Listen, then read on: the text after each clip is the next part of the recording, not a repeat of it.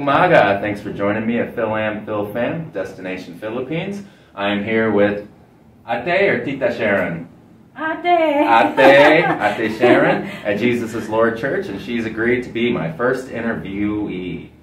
So, Ate Sharon, where are you from in Philippines? I was born in Iloilo. Iloilo City? So it's Ilongga, the dialect. Yeah, Ilongga. That's what one of my titas says. She's Ilongga too. Ilongga. And then I was raised in Manila.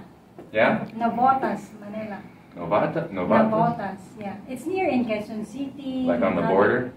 Yeah, something like that. Yeah. So, growing up in Manila, near in Navotas? Navotas. What was your childhood like? Like, what are some of your favorite memories? Yeah, actually, you know what? Usually we keep moving different places, but most of the places are squatter areas. Oh, okay. And you know, Navotas, it's near the sea. Okay, like so, by Manila Bay? Yeah, okay. Manila Bay. So, it's the place is really not really good. Yeah.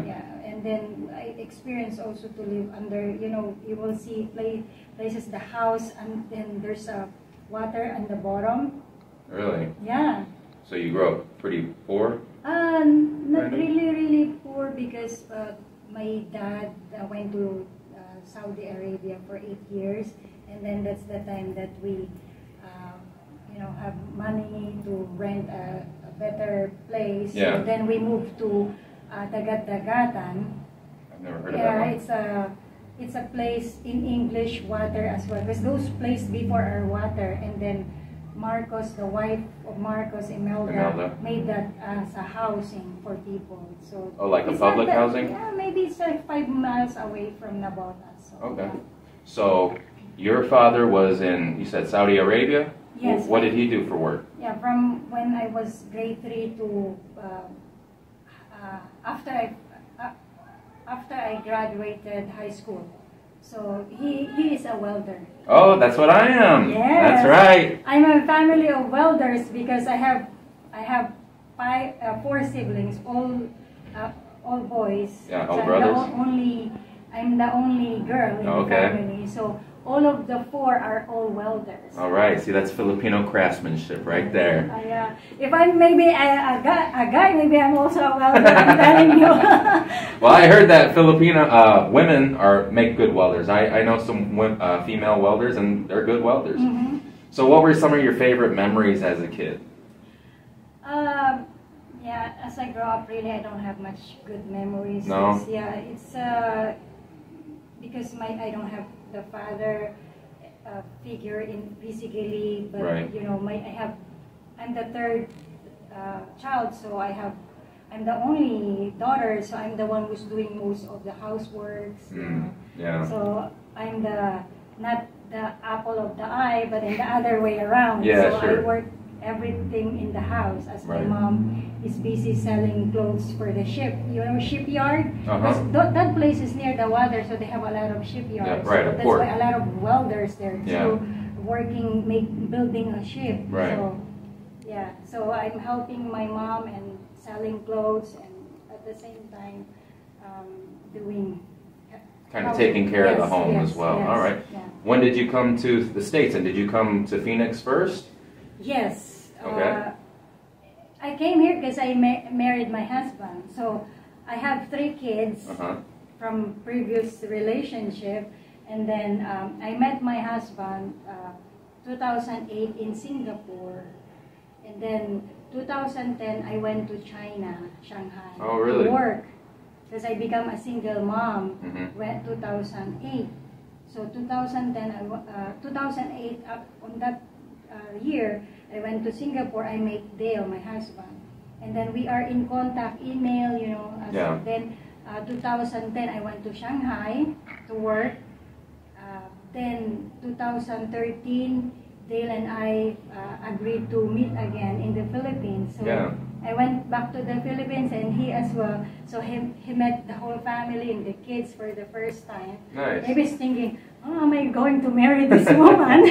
Let's see. So then that time, then we planned, you know, we had a relationship. Yeah. But when I went back to China, because there I know the Lord, really, I had a deeper relationship with God when I went to Singapore. Right. And first time I attended Jesus is Lord Church. In no, not Singapore, in China, 2010. Okay, cool. So, Yes. because the JIL originated in Philippines? In Philippines, right. yes. In Quezon, the main campus is Quezon City? No, it's in Bulacan. That's Okay. where the brother Eddie Villanueva resides, and then he donated also the land to the church. Oh, right. Yeah, so Yeah. they're building a church there. Yeah. And then it was started 1978, and then now it grows to different countries Yeah. all over the world. So. Yeah, my family, they all most of them live in Bulacan. Bulacan. So that's where I plan on going, so I already have a church there. Yes. That's nice.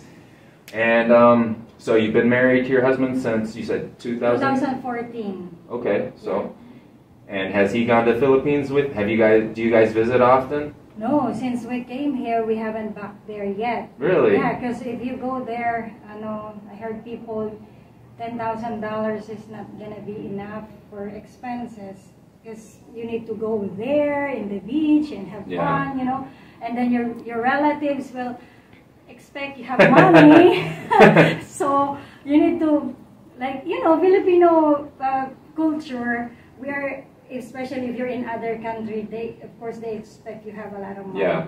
And you need to give pasalubong. What's that? Welcoming gift kind of? Yes, something like that. Okay. Yeah.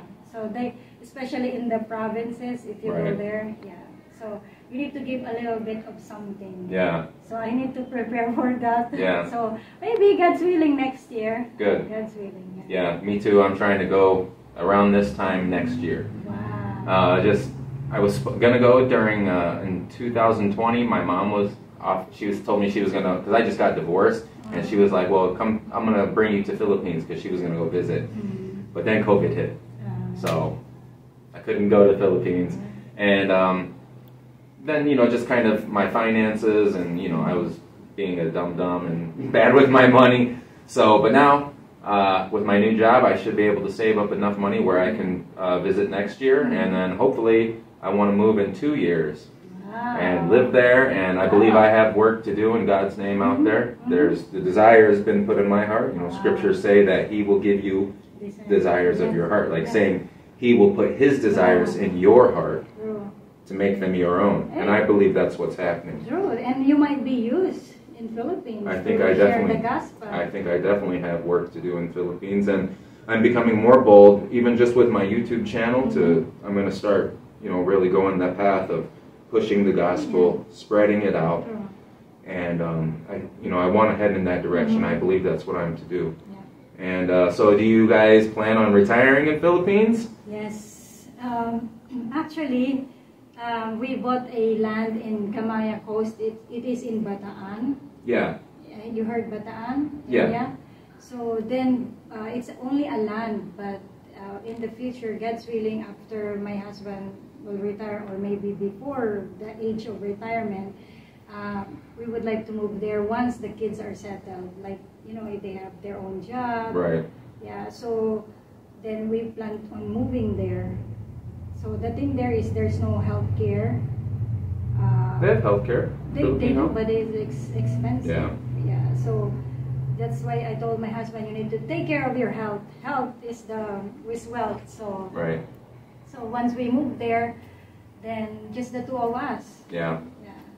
Do your kids, are they interested in ever going to Philippines? Actually, or? you know, I asked my kids, my second one, well, my first son, my eldest son, he's in the military and in service right now in California. Good.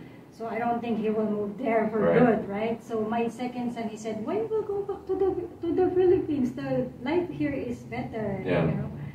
So once they're gonna have their family here, I don't think they will think about moving back there. I don't know, but I think as a national Filipino, you know, native Filipina, it's intrinsically inside of you to want to go back home. Yeah. I think with all people from anywhere, any country, eventually they all want to go back home. My mom, she definitely wants to go back home.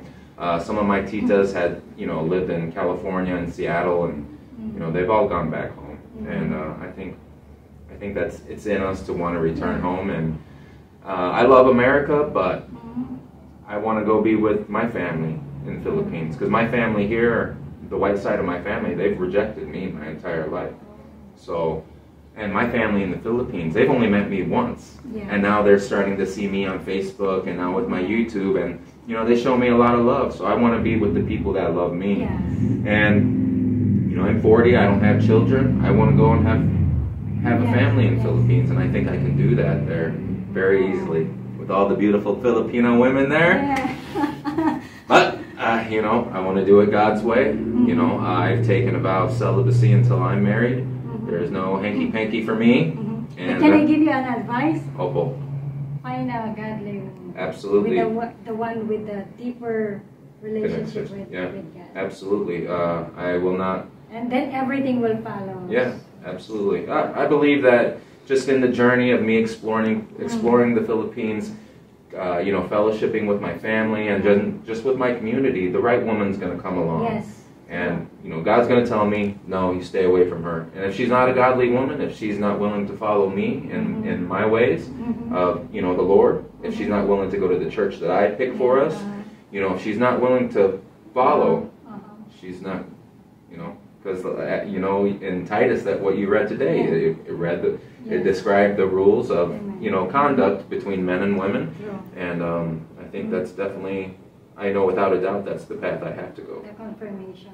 Absolutely. So, thanks for the interview. That was so great. Thank you, Mark. And nice meeting you today. Absolutely. And thanks for joining us on Phil and Phil Fam, Destination Philippines. God bless. Paalam po. Paalam.